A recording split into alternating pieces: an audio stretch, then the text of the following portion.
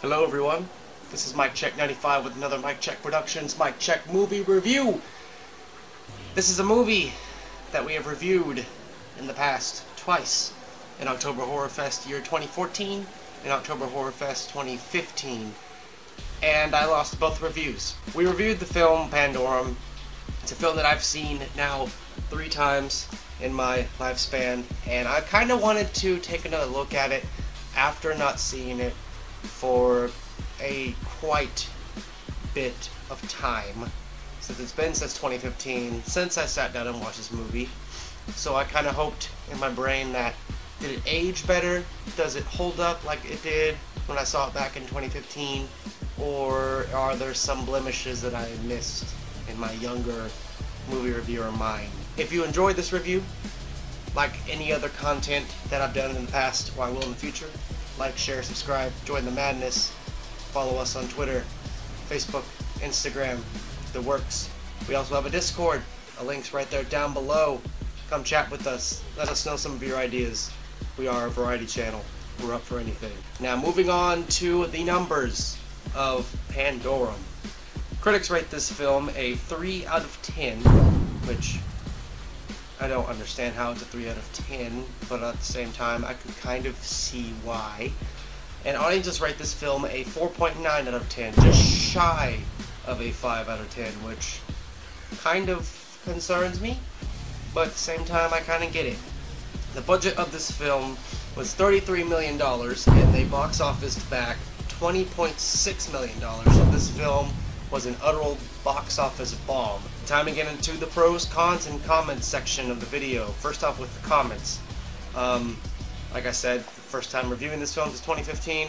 When I reviewed it back in 2014, it was my first time ever seeing it. I was very unsure of what I was getting into, and back then we only had a 5-star rating, and this film got a solid 5-star out of 5 stars.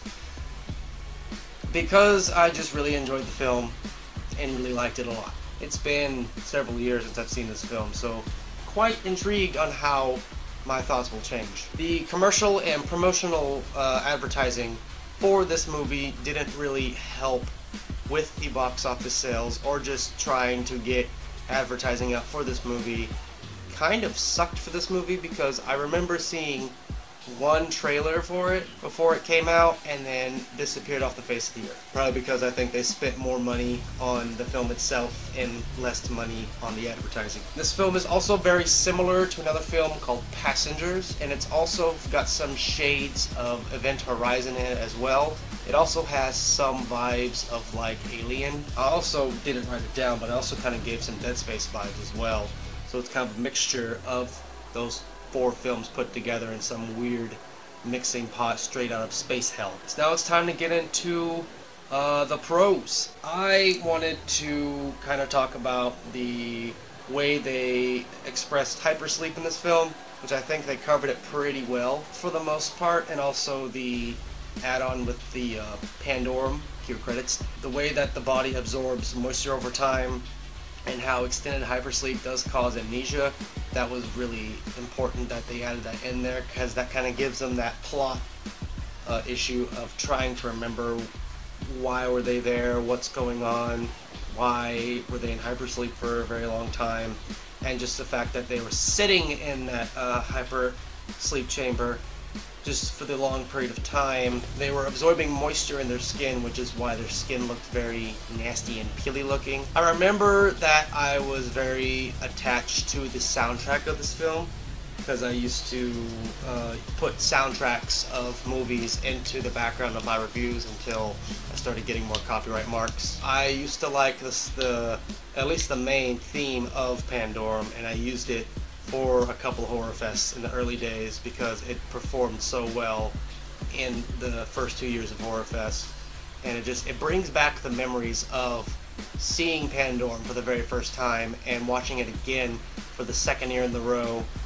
and just hearing that song again just brings back the memories of seeing a movie for the first time and just going, wow, like, why this film not getting that much attention like it should have. Some of the items and the tech that they had in the film Well, the two things that I wanted to point out, there was the laser razor, where like it was basically a hand-shaved razor, but instead of like the metal razor blades, it was just a laser line that just went straight down the side and made like a clean, like shaped spot on the side of his face. And I also kind of enjoyed the I forgot they were called. They're like the non-lethal like force guns that they had, that they held in their hands like this and like charged it up like that. But I liked the weaponry in this film, and also the weaponry that the creatures were using as well was actually pretty nice.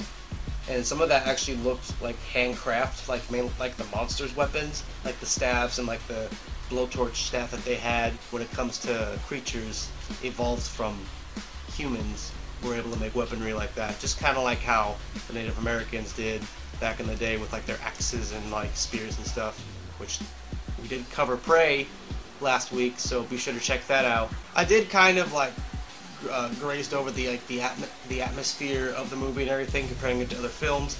I also wanted to say that I enjoyed the creepiness of the atmosphere in like an almost like rundown or abandoned like spaceship, which turned out to be not so abandoned, but more like a rundown, like taken over, like destroyed ship with just creatures running around and running amok and just destroying things and just killing anything that's in its sights. It gives an ambiance of like Dead Space. Like you don't know what's going to be around the corner until you're there. It gives a creepy vibe as you're watching this movie, and I remember back in 2014 that atmosphere did so well for the younger brain of me. It embraces you in the Elysium spaceship about what's going on around you and what's going to happen next, or what happened previously. Like it all blended very well together. The atmosphere of the film was fantastic. So this next part of the book is mainly going to be talking about like the quick little banter between Peyton and Bauer in the very beginning of the film,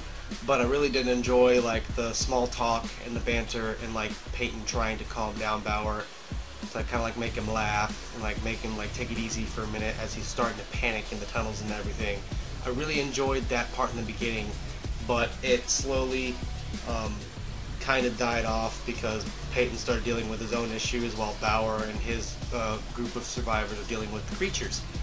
But then when they get back together, it's like that dialogue comes back again, and it works for these two, and these two really bounce off each other very well, and it made the scenes with Bauer and Peyton at the same time more like attention grabbing. It made it more entertaining to watch. It was more interesting just to hear the dialogue between those two characters. Just anything with Peyton, Bauer, or Gallo, or like just anything with those characters in the movie made it more entertaining to watch. I really did enjoy how the creatures looked. They kind of looked very basic, but at the same time they had their own unique look.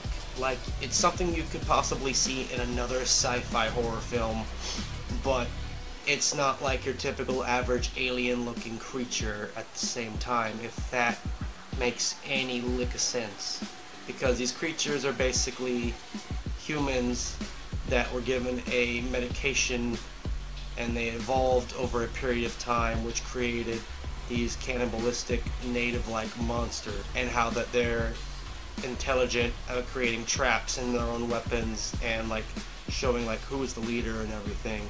That's what makes them very interesting. And at the very end, I kind of mentioned it earlier with the subconscious of Gallo and Peyton, the plot twist at the end.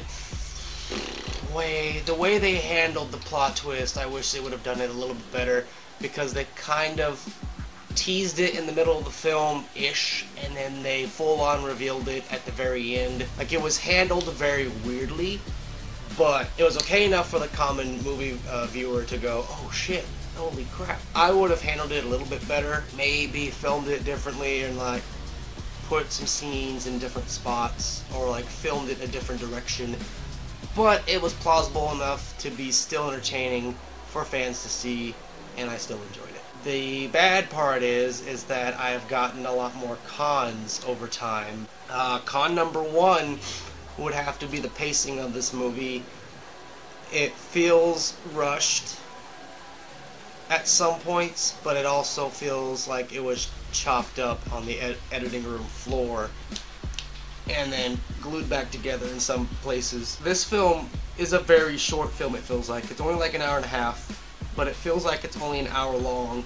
I feel like they crammed too much into the short time span that they had, and if they would have had a longer time slot, but say like maybe 2 hours, I think they would have been able to put together a better, cohesive, fluent story. But just with how it is now, could be the reason why it kind of hurts the film. I'm just gonna flat out say it. I'm pretty sure a lot of people didn't go watch this film because they were very confused by the poster. And then for those who went in and saw the movie, they probably weren't getting what they thought the poster was portraying. The poster is kind of misleading, is basically what I'm trying to say. And like, I like the poster. It looks nice. It looks creepy. But maybe it also could make sense because like one of the main plot points of Pandorum is the mental illness that they get over time called Pandorum, which makes them start to hallucinate, makes them start to go crazy, makes them start to think that what they're doing is wrong. Basically create their new madness and everything. And it's basically like a driving mad syndrome of some sort that happens while you're trapped in space for a long period of time. So that's what they could have been portraying, but I think a lot of people missed the mark on that one. Going back to the pacing, I started noticing about halfway through the film that I was recognizing how this film was being put together, how it was pieced together, how things went about in the film. It started looking very familiar. It felt very Resident Evil-y, and I waited until the credits to see if the name popped up, which one of the producers of this film was Paul W.S. Anderson, the director of pretty much all of the Resident Evil films, or the producer of all the Resident Evil films. I did not like how all the Resident Evil films were shot, filmed, and edited together. I had an issue with the pacing, and it felt like a Paul W.S. Anderson film, and this is mainly why. Because it is a Paul W.S. Anderson film. Bauer's side plot, like him with his girlfriend or wife or whatever, it kind of gave him more character depth, but enough to go, oh, he had a girlfriend or a wife. Oh, you think that she's dead on the ship. Oh wait, she left him before he went on the ship. Kind of felt pointless, but I guess it was also used to help him as he regained his memory over time. The fighting sound effects and the sound design for some of these scenes were atrocious. Like, a lot of it was like free to download basic sound effects that you can get off of any website, and you slap it on a movie like every other YouTube film that I've seen or have tried to make. As much as I talked about the creatures and everything and the creature design, the origin of the creatures, which I briefed over in the pro section, was kind of left up in the air until we got to a conversation between the girl and Bauer while they're getting food from creepy gremlin looking dude. It was kind of glanced over in a conversation right there, and it's kind of one of those, if you're not paying attention, you're going to miss that part of the film, and then you're not going to know where these creatures came from, or what made them, or what caused humans to turn into these things. I kind of wish that it was done more graphically, like they would have shown more of a visual effect on how all this stuff happened instead of just in brief context. Rushed character progression, meaning like in a situation like this, I feel like the three characters surviving in the ship from the creatures, they kind of got along together rather quick. That also could play a hand with the pacing of the film. Oh yeah, Norman Reedus in this movie for like 10 minutes. Not even that, 5 minutes.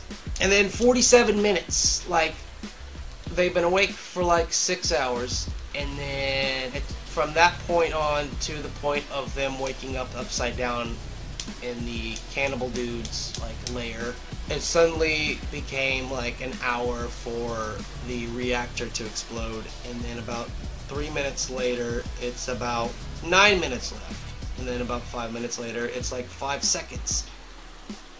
There's a lot being jumped through in this film and kind of being cut out that I wish that was in. And again, the pacing. The main issue with this film, I would say, have to be the pacing. That's like a huge issue with a lot of the cons on this list, is just the pacing is so awful. And the editing is so choppy. And just the way the film was put together in like less than an hour and a half. It works for a sci-fi TV show, but it doesn't work for a full feature-length film. It is now time to get into my rating of this film.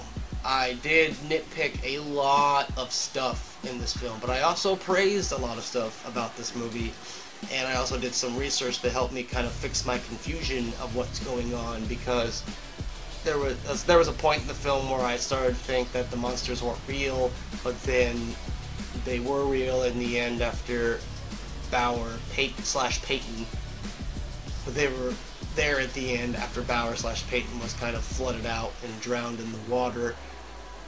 So I had to do some research about the creatures, and they're actually other survivors that got off the ship, got the medication from all that stuff, and involved them into these cannibalistic monsters and everything.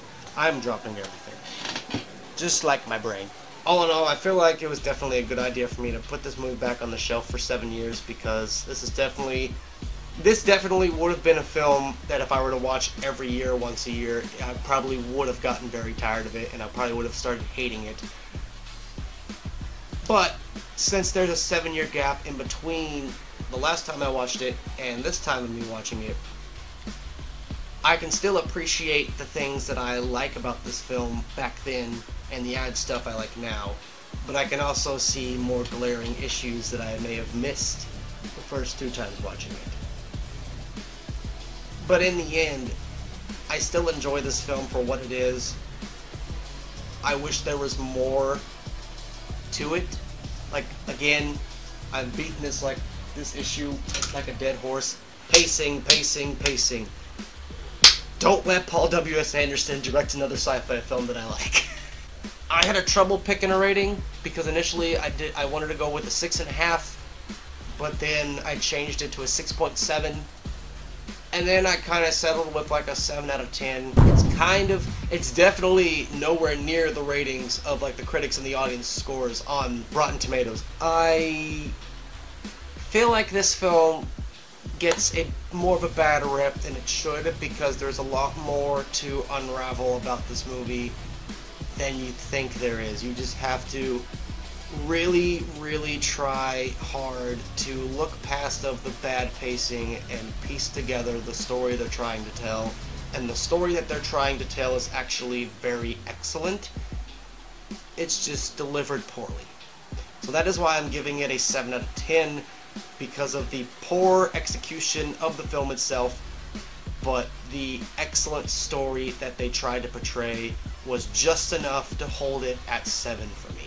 If you've enjoyed this review and any content that I've done before, and that's coming up in the future, be sure to like, share, subscribe, join the madness, follow us on Facebook, Instagram, Twitter, the works. There's a Discord link down below in the description box.